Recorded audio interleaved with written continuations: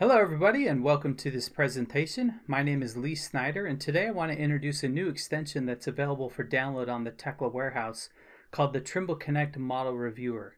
This tool will allow you to collaborate with Trimble Connect users utilizing the property set service. So this is my Tekla structures model that I want to share with people. I've already uploaded it into Trimble Connect and invited the team members that I want to collaborate with. And as I mentioned, this collaboration can take place utilizing property sets.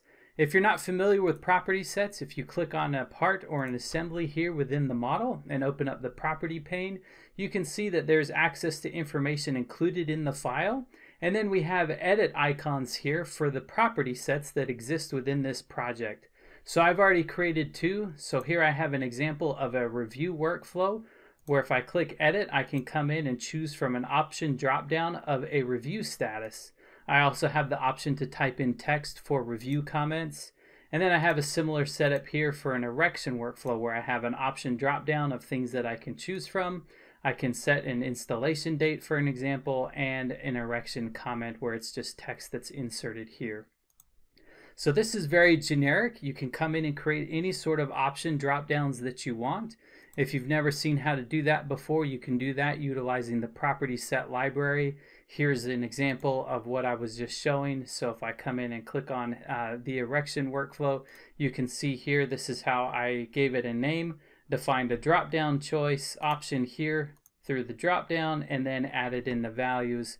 Similar idea here for a pour status where I have the drop-down choice, the values that are there, and then anything else that I may want to see regarding that data. So these are things that can be set up and shared and utilized from project to project as needed. So if I come back here, you notice that I already have property sets applied to some of these members. Using the organizer, I can very easily view that information. So if I want to colorize the model by my review status, I can do that. And if I expand this, you can see what the colors mean. So everything that's in green is approved, everything that's yellow is approved as noted, and red is revise and resubmit. So I can easily see in Trimble Connect where property sets have been added and where they haven't. Another example here is the site status. So if I come in and spin this around and expand this, we can see that I have things that are in blue are on site, things that are purple are in transit, and things that are orange have been installed. And then one last example here for the pour status, I can easily see things that have the site prep done, where the form and the rebar has taken place, and those that have been poured. So visualizing and adding property set information here within Trimble Connect is quite easy to do. This does require a business premium license to edit this information or to author this information. Anyone with a business license would be able to view information that's already been inserted into the model. But now if I want to view that information in my native Tekla Structures project, that's why we've created this tool. So once it's installed and you're in Tekla Structures, you'll see a new icon on your side pane over here called the Trimble Connect Model Reviewer. So I'll click on that and you can see that I have some settings already loaded in here. It's viewing my review status. If I come down here to the settings window, I can open this, and under property name, this will pull in those options that I've defined within my property set library. So these are the three categories that I had of review status, the pour status, and site status. And then I have visibility options where I can come in and control how I want the rest of the model that doesn't have property sets assigned to it to appear. And then I can come in and define the colors for the options that have been defined. And once I'm satisfied with those, I can save those away. So for example, I can load my review status. And when I come back here, I can view the colorized model based upon the colors defined in the settings window by clicking this button down here. So I'll click that button and now you can see those traffic light colors of red, yellow, and green indicating the approved, approved as noted, and revise and resubmit. So down here I have selection options. So when I select a part in a tree, I can automatically zoom to that.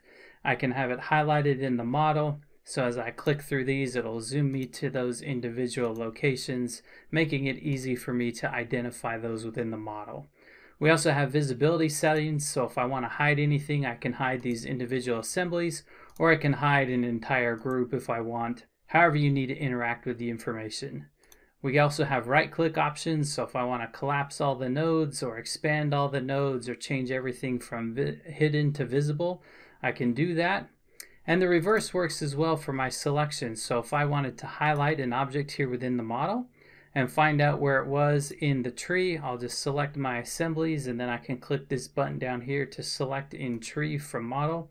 It will then highlight it for me here.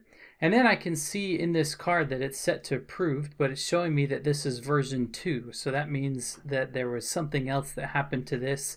And if I want to see the history of that, I can click this button down here to open the property view. And now what this will show me is the history of the property set. So this review status was set to approved as noted back on October 5th. And then if I hover over the card, I can see that this review status was set to approved on October 14th. So there I have a history of that information. We also have some other features available here that I'll highlight. If I come select one of these that are revise and resubmit, I can click this button. It'll find it for me in the tree. And then here, as I hover over this card, it's bringing in the review comments. So I know that this is revise and resubmit.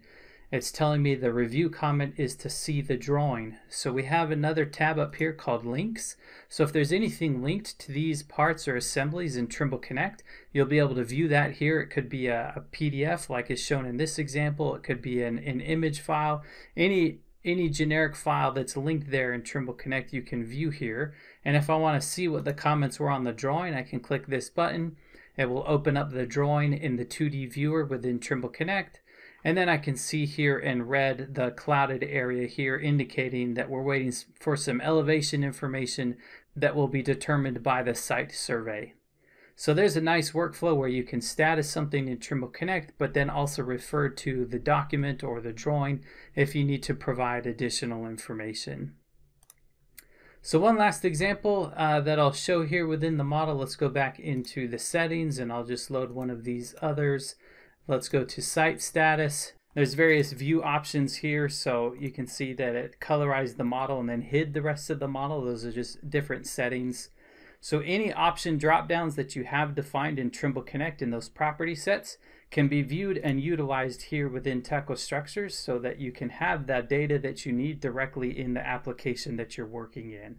So I showed a lot of features in this video. I've created separate videos about those in the past, but I'll create a full tutorial video showing how I set this entire thing up so that if you want to start from the beginning, I'll walk you through how to do that. But this is a powerful tool that allows users to collaborate between Trimble Connect and Tekla Structures.